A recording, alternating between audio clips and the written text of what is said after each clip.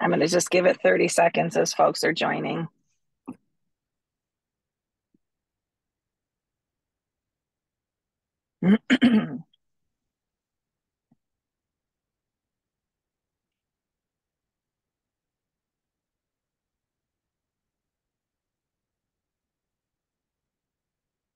Everyone. Thanks for joining us. I'm Anne Marie Utes from Foley and Lardner. I'm a partner in our Detroit office focused on manufacturing. This is our first coffee break with SAA. Foley is really happy to be the exclusive legal sponsor with SAA. I sit on its board. It's been a great relationship for the last couple of years. Foley is a full service law firm. We've got 25 offices worldwide, 1,200 plus lawyers. One of the four sectors that we focus on is manufacturing. So I like to say our sweet spot is manufacturing, and even closer to my sweet spot and my partners who you'll meet today is automotive. So we're going to discuss today some AI issues that are timely in the industry related to connectivity and advanced manufacturing, and talk about it from a legal perspective. I'd like to introduce my partner, Nick Ellis. Nick is in our Detroit office, and Nick is all things supply chain.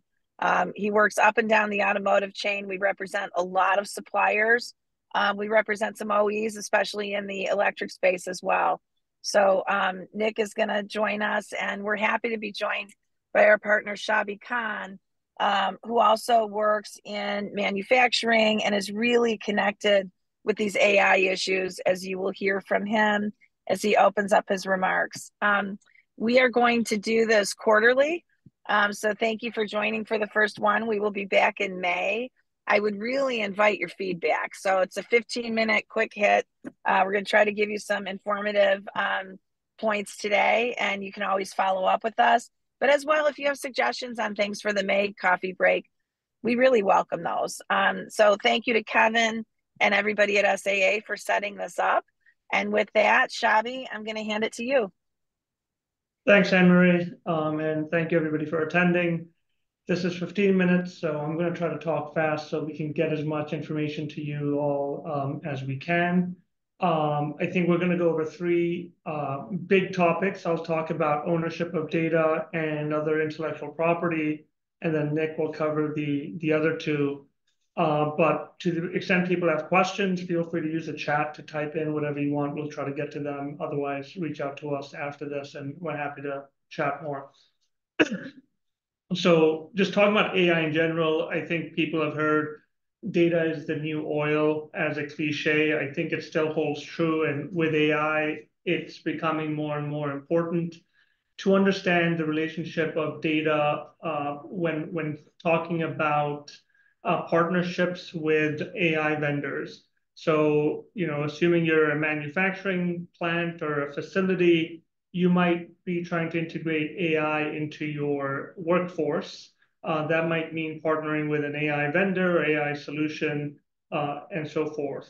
In a traditional relationship, the manufacturing plant will give access to certain amounts of data to these AI vendors, which can then process and parse that data, providing meaningful insights and action items that can help improve the performance of your manufacturing plant. This could extend beyond manufacturing, as you can imagine, telematics for automotive driving or autonomous driving and so forth. But keeping true to the theme of manufacturing, let's just assume that it's typically an AI vendor that's trying to partner with a facility to deploy AI. What are some of the issues that pop up that I think companies or manufacturing plants should be thinking about? Obviously, ownership of data. And I say that broadly because it's not just ownership, but it's also the data usage rights that extend from it. So, you may enter into an agreement saying that you own the data, but the AI vendor may obtain certain rights to use that data in certain ways. Where I think things get tricky is how many rights you're giving away with respect to that data, and what do you consider to be proprietary for yourself. For AI vendors, their goal is to collect data from a whole bunch of different manufacturing facilities, not just for you, but from others, and then sort of try to aggregate that data and compound the value of the aggregated data.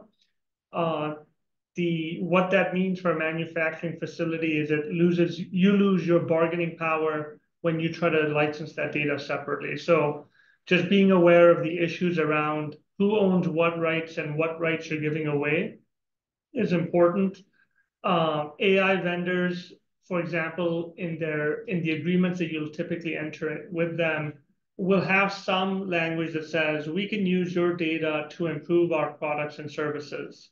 And that's a pretty broad definition because they can define products and services extremely broadly to even cover cases that they haven't even thought about, at the time they signed the agreement. So, for example, with generative AI, a lot of companies are now saying, oh, we already got the rights to use their data to improve our products and services, which means we can use their data to train our generative AI models or use it for, other issues. So just appreciating the nuances around data ownership, the rights to use and restrictions around it. One of the important restrictions that you always want to think about is when you terminate a relationship with a vendor, you want to make sure that they delete that data so that you kind of retain ownership of it. Sometimes they won't agree to that, but that's a sticky point that warrants sort of a further discussion on how you want to handle it.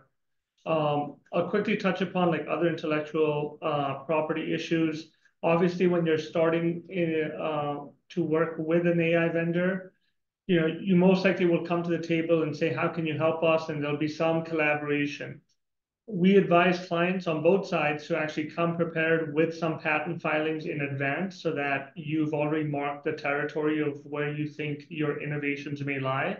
Sometimes it's, hey, use this data to improve, the performance of some material or a fastening technique of screws. And if you've already got those ideas in place, you might want to consider filing.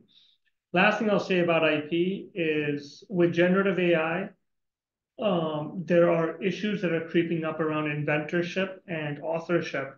So content that's output by generative AI in the US at least typically is not copyright protectable unless a user or an author has provided significant human contribution to the prompts and sort of worked through the generative AI model.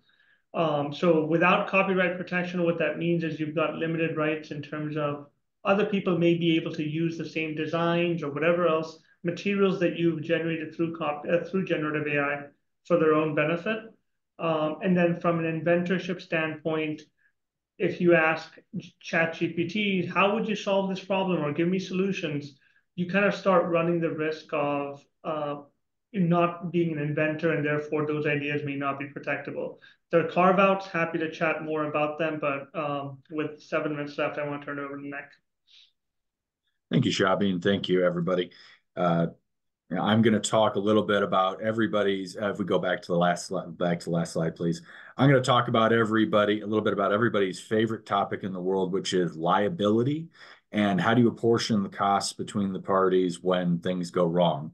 I know as we're getting into these new relationships, new technologies, there's at least the hope that everything is going to go smoothly and we're not going to have any significant bumps in the road. But unfortunately, as we've all experienced in the past, the best laid plans of mice and men usually go awry, and something is probably going to happen at some point, and the hope is just that it's nothing major. But if it is, you want to have a good division of responsibility set up in the contract so you're not having to fight about that later. Most of where I think we're currently seeing these AI and connectivity issues come into play, a lot of it is in the manufacturing systems and and the equipment itself, which always in the automotive industry, as we all know, the biggest risk is an interruption in production, which can result in significant liability. And so when that occurs, you have to think about, well, who ultimately is going to have to pay the cost for that? Do I have recourse against my vendors, either the provider of the equipment, the provider of the software? Where does that responsibility lie? And the tricky part in a lot of cases is going to be figuring out, well, who has the responsibility for the integration of those two. So when there's a production issue, is that something that flows from the software? Is that something that flows from the equipment? And do I have, one point of responsibility that I can look to on those issues? Yeah, there's really no great magic to how you can deal with that. It comes down to the basic blocking and tackling of your contracts and having good agreements in place. You want to understand what are the warranties, what are the indemnity provisions, what are the responsibilities of the parties, and then critically, what are any limitations of liability that you may have had to accept as part of those contracts. I often tell people I can have the best warranties and the best indemnity provisions in the world, but if there's a limitation of liability that says, the most I can recover is, return of the purchase price, and now all of a sudden I'm staring down the barrel of a $10 million charge from my OEM customer for a prolonged shutdown, that's not going to get me very far. So you have to understand, what it is you're signing up to, what are the rights and recourses that you have, which leads a little bit into the third topic here, which is the risks that are inherent in a lot of these new relationships that many suppliers are having to get into as they start to explore these new technologies and these new approaches to manufacturing. A lot of the time, you're not going to be dealing with your traditional automotive customers. And a lot has been made about the clash of cultures between the automotive industry and Silicon Valley. And well, in some cases that may be overblown. There is some realism to it. I think a lot of people outside the automotive industry, they look at the contracts and the terms and conditions that are standard in the automotive industry and we all take for granted.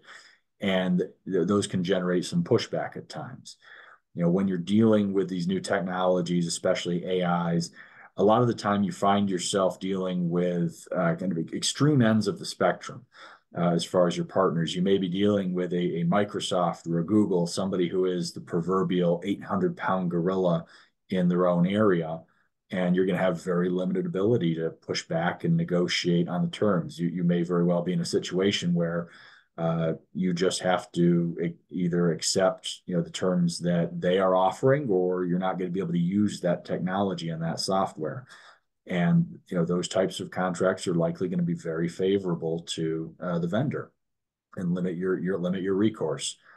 On the other end of the spectrum, you may be dealing with a company that is more in the realm of a startup or a newer company. And while you may have greater leverage to try and negotiate contract terms with those types of vendors, there's going to be concerns about, can the vendor really stand behind those obligations, both from a performance standpoint at times or from a liability standpoint. Again, I can have the best indemnity provision in the world with no limitation of liability. But if the other side doesn't have the assets to support when I have to and make good when I come claiming for a $10 million shutdown charge, that contract is not going to be worth the paper it's printed on. And so those are risks that you have to deal with. And critical to this is really just understanding, what are who are you getting into business with? What is this company? What's its capabilities? What's its assets? Can it really stand behind what it's committing to? And make sure.